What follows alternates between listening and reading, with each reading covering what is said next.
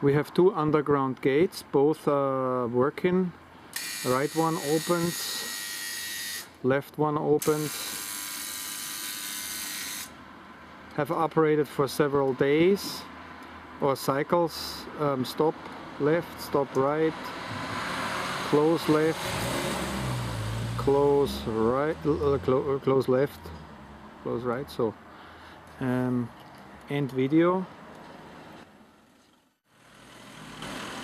So I'm opening both gates,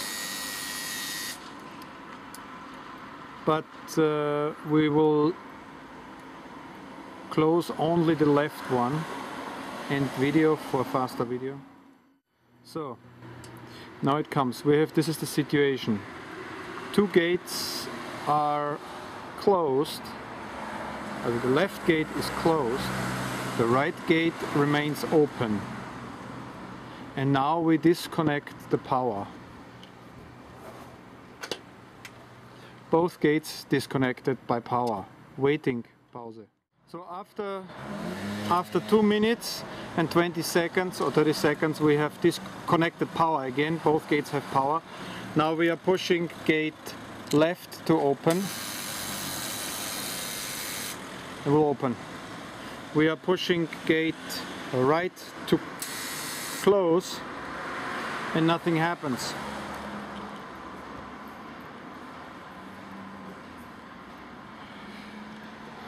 Now we are pushing, we just heard the E-lock but no movement. We are pushing the left gate to close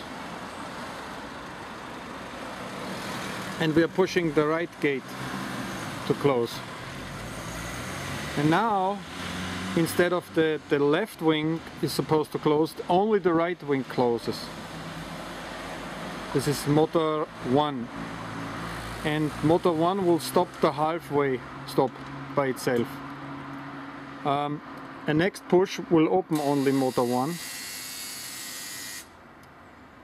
But motor 2 will always be disabled. Push again.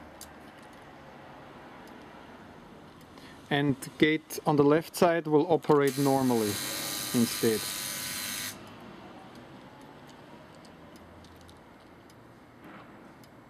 We have to consider that as a problem if there is power failure when the gate is open.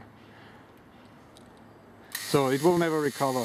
It will never do anything because it will learn stupid things. And we have to think about, find a solution, close left. We have to think about a solution to recover in the software.